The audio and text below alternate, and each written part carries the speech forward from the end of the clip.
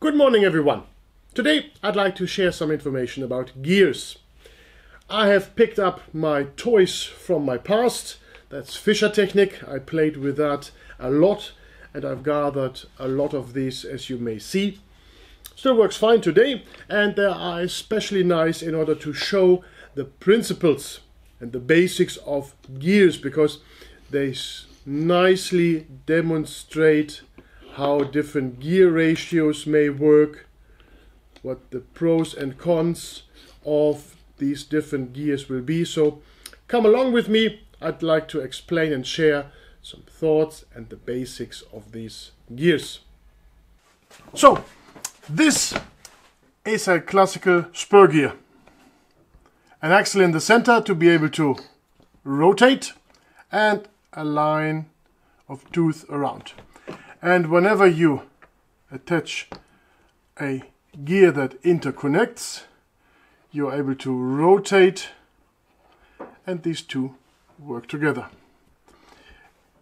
You can change the size of the gears, and as long as the module, that's the type or the measurement of the teeth they have to fit together, they work together. Already noticed that these two engaged gears work counterclockwise against each other. So if I do this with the clock, the other gear goes against it. So they in principle form a figure 8. If you want to make sure, for instance, that you have two gears that work the same direction, you have to install a gear in the center to balance that. So with these 3 wheels, we can rotate the right one to the right with the clock. The center goes against the clock and the left one goes with the clock. As mentioned also earlier, you can in principle describe a figure 8 continuously. You can also change, of course, the center one to a very small one if there's no space or place, for instance. So therefore you can see the same. They work both in the same direction. And of course you can also alter this against here. Quite simple. That's it for spur gears. You've already noticed I have different sizes. So whenever, in this case, I try to move them from the back, put them here a little bit more in the center.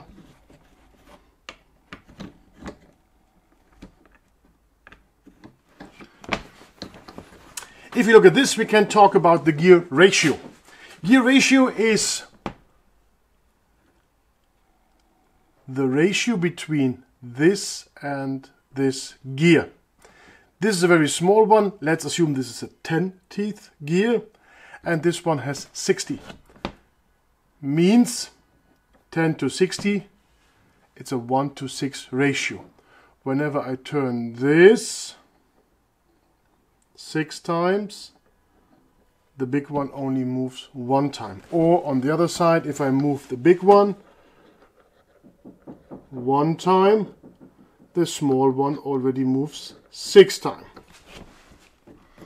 We can change this also if we have, for instance, a similar gear.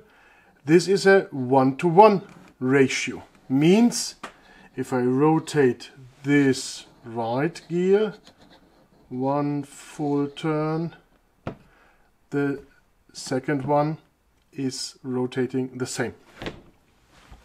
So always be careful. If you change this, you change the gear ratio.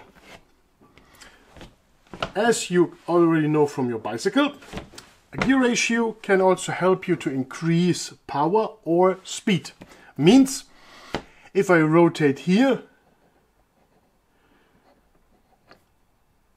at a certain speed, the driven gear, the one that follows, is slower.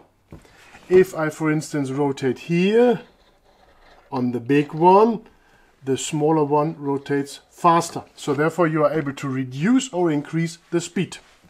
Be careful, whenever you increase the speed by turning the big one against the small gear, the force or the strength of the system is reduced.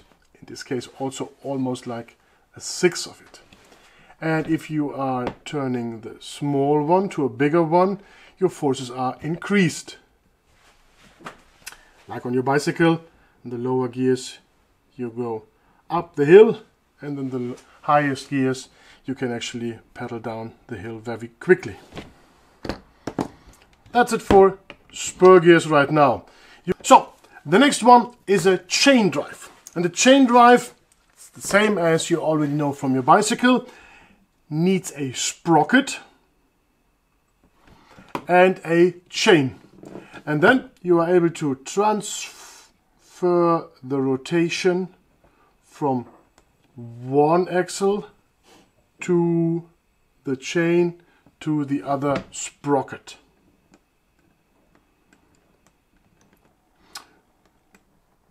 You always have to make sure that the tension of the chain is correct.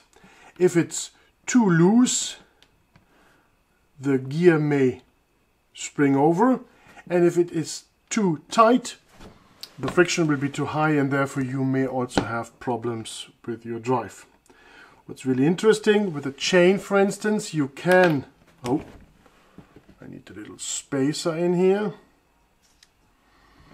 If you, for instance, insert another sprocket just in between these, the sprocket in the middle moves in the same direction. So this is an ideal situation or gear if you want to make sure that you distribute your movement to many different axles. Assume this could be the drive shaft of a motor, and here we have different axles of a sunshade, a lamella, a horizontal lamella, something like that.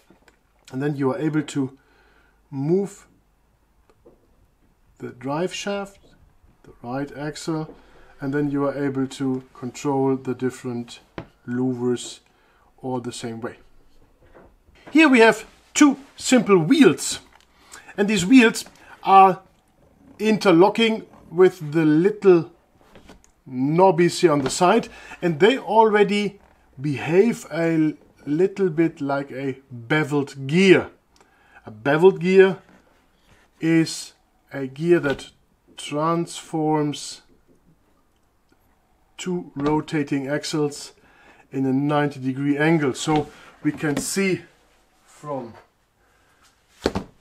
this, in here we really have a beveled gear. This is a beveled gear. I may be able to zoom in even more. So have a look around here. If I rotate the axle, the rotational movement is turned around 90 degrees. So the wheel over here is moved when I... This could already be a drive shaft from a car powering a wheel. Notice that you can also reverse this, so whenever I turn the wheel, the drive shaft is also turning. The next one is a worm gear. We have the worm gear here, which is a spiral like a thread from a screw, and whenever you turn this, the connected gear is actually rotating. What's very interesting is that this is a self-blocking mechanism. Means if I move the gear here, you won't be able to move the axle over there. So therefore you can only initiate a rotation by rotating the handle, the worm gear, instead of the driven pinion over here. This is, for instance, seen in steering mechanisms in cars, but also in off-road vehicles, for instance, because if you have a system in your drivetrain like that, the car will have an automatic brake if you descend a hill and you stop somewhere in the middle, so therefore it won't go down by itself because it's self-locking. Quite interesting, nice to have, and it also allows for very precise movement, because here you can see you have to turn a lot to turn the gear around. Based on the same principle, using a thread and having a nut, in this case this red block over here, interesting because this is able to turn a rotational movement from the axle or the thread, the spiral, into a vertical up and down, a linear movement. Here I have placed this linkage. This could be, for instance, a car lifter, a jack. So therefore you are able to apply forces on the spindle itself, and then the little lever goes up and down. And this is also a very strong mechanical solution. That's also why it's used for a jack to lift your car, because with a couple of rotations you are able to increase the momentum, and therefore you are able to lift an entire car which weighs 1.5 or 2 tons or something like that. You can also think about, by getting rid of the elements here, for instance, placing elements here to the side, that you can just create a, you have to think about, if you just move, you create a linear movement left and right, for instance, if you turn that, so therefore you are able to create a linear movement from a rotation of the spindle. Here we have a very unconventional system. It's made out of a boom that can pivot and an egg-shaped wheel that can rotate. And by this you are able to create an up and down movement. So from the circular movement of my egg-shaped wheel and the little handle I'm rotating here, you are able to control the movement of the beam on top that goes up and down. This is back then a very common mechanic to drive a power hammer, for instance, at a blacksmith. And therefore the mechanic could be driven, by instance, from a water mill.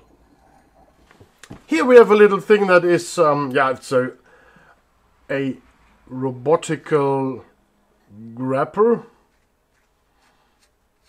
I've taken this from a robotic arm, where it was used to grip onto pieces by clamping down to components. The movement is done by a right-handed and left-handed screw. These black and gray blocks have a nut inside. Usually this transmission block is attached to a motor that via a warm drive runs the little gear over there, and then the element is turning to the left and closes the grabbing element, or if turned around the other side, it opens its jaws.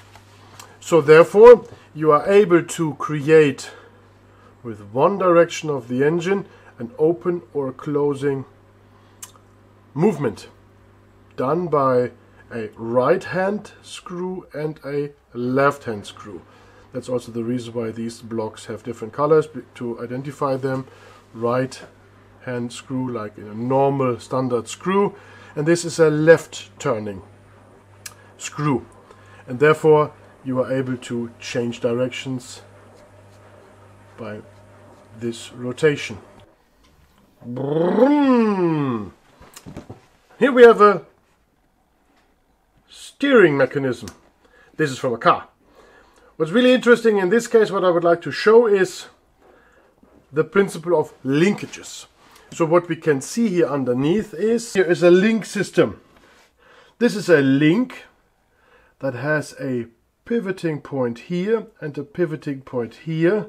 It's the same also what we have on top of here. So there are connections that can move. And in this case, whenever I rotate the steering wheel by bringing the rod to forward or backwards, we are able to turn the direction into a steering mechanism that goes from back and forth, in this case, to a left and right angle. This is sometimes handy whenever you have to bring movements around the corner, direct them in the opposite direction or something like that. A very interesting mechanism that yeah, might come in handy to know.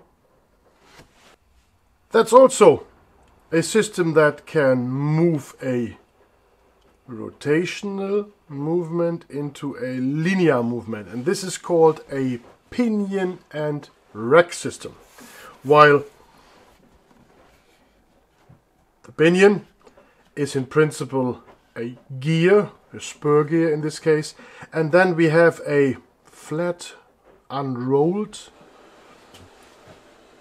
geometry that engages with the teeth, and that's called the rack. And the rack is able to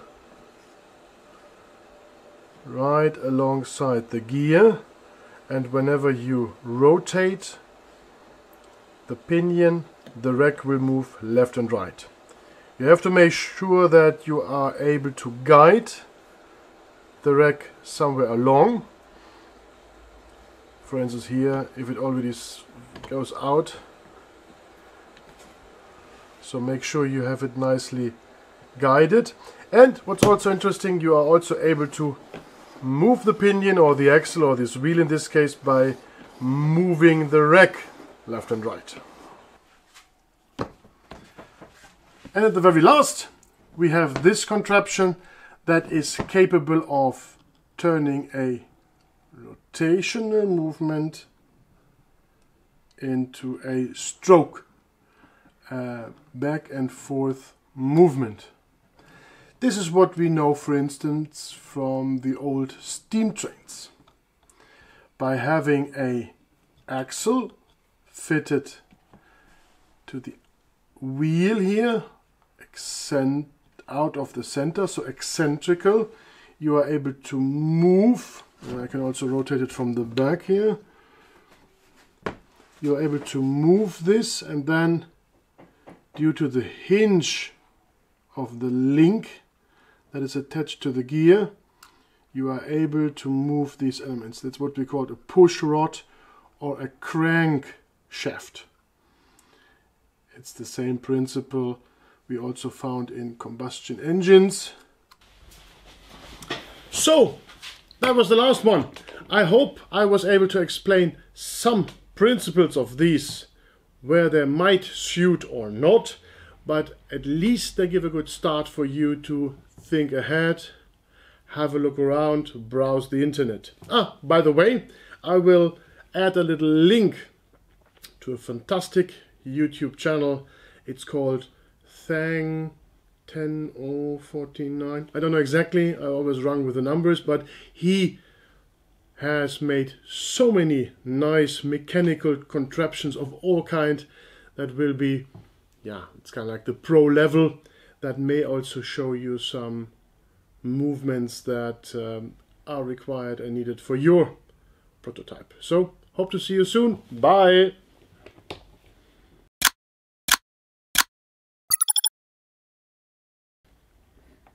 Bzz, bzz, bzz, bzz. Bzz, bzz, bzz, bzz, bzz, bzz, bzz, bzz.